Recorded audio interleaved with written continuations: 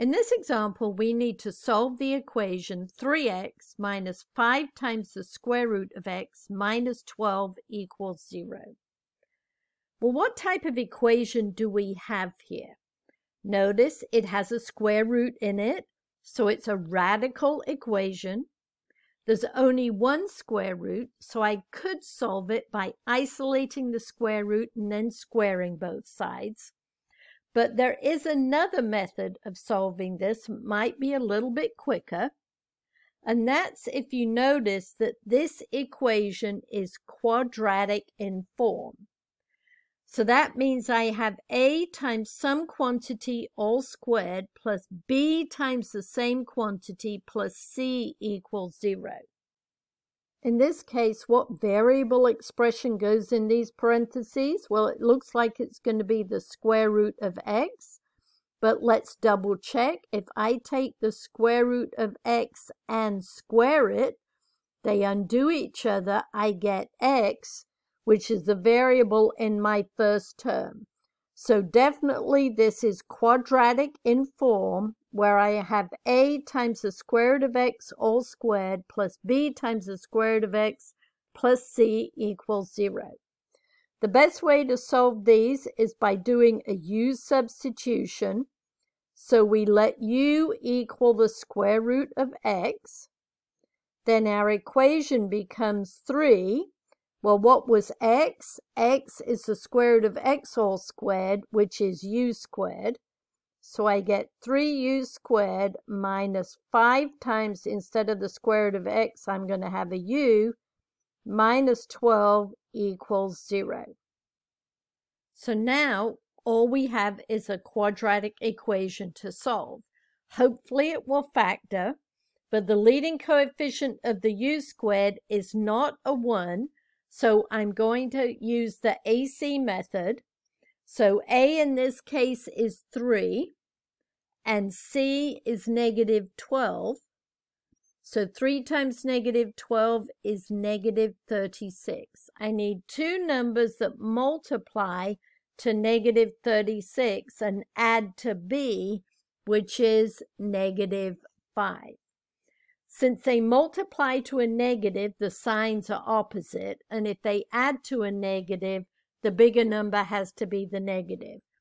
So I could have 1 and negative 36 that multiply to negative 36, but what does 1 plus negative 36 add to?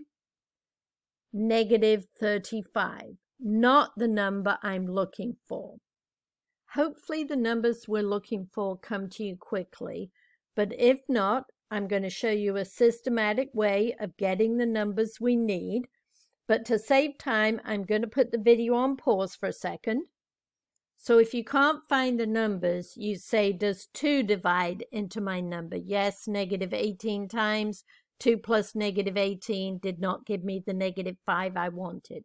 Does 3 divide into negative 36? Yes, negative 12 times. It didn't work. But finally, does 4 divide into negative 36? Yes. 4 times negative 9 is negative 36, and 4 plus negative 9 is a negative 5, which is the number I'm looking for. These are not my factors. That's what I'm going to break down my middle term into. Instead of negative 5u, I'm going to write plus 4u minus 9u minus 12 equals 0. So I broke my negative 5u down into 4u minus 9u. Now we have 4 terms. How do you factor 4 terms? By grouping. What do the first two have in common? U. You factor a u out and you get left with 3u plus 4.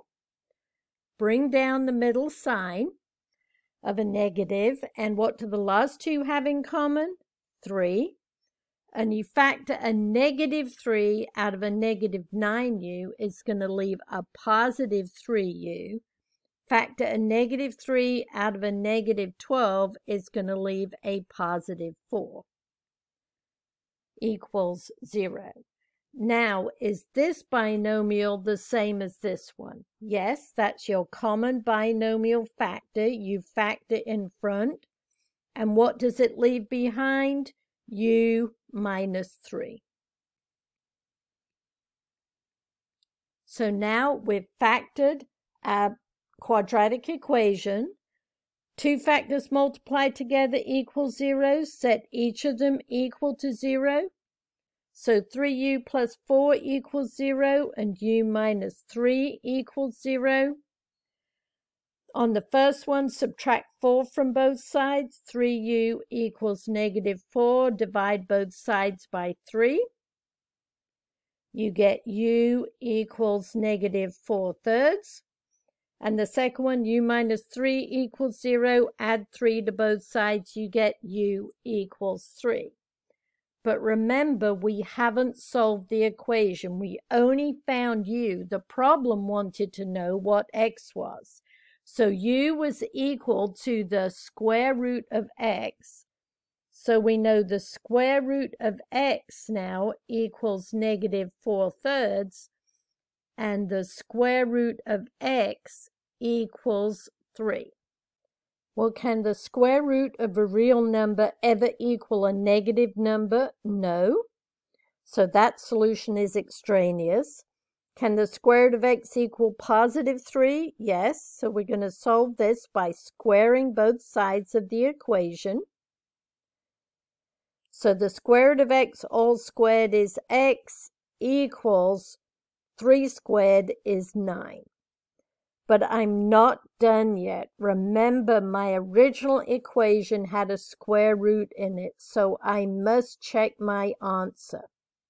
So plug 9 into the original equation. Does 3 times x, which is 9, minus 5 times the square root of x, well, x is 9, minus 12, does it equal 0? 3 times 9 is 27, minus the square root of 9 is 3. 3 times 5 is 15, minus 12 equals 0. 27 minus 15 is 12. Does 12 minus 12 equal 0? 0 equals 0. That is a true statement. So this equation has one solution of x equals 9.